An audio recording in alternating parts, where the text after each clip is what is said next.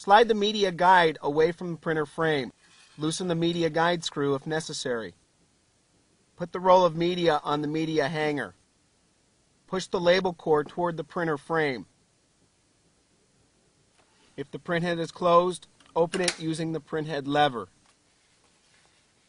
Feed the media under the lower roller and under the printhead. Adjust the media supply guide so it is just touching but does not restrict the edge of the media. The labels should lie flat. Align the segments of the ribbon supply spindle. Place the roll of ribbon on the ribbon supply spindle and push the core as far back as it can go.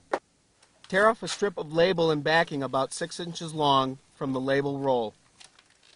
Peel label from backing. Overlap the ribbon and backing with the ribbon on top and use the label to tape together. This serves as a ribbon leader.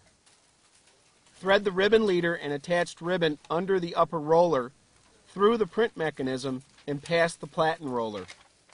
Pull the ribbon leader over the printhead and above the top roller.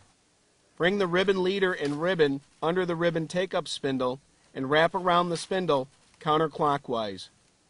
Place the ribbon hook over the ribbon with the longer end in the groove and the shorter end in the notch on the opposite side.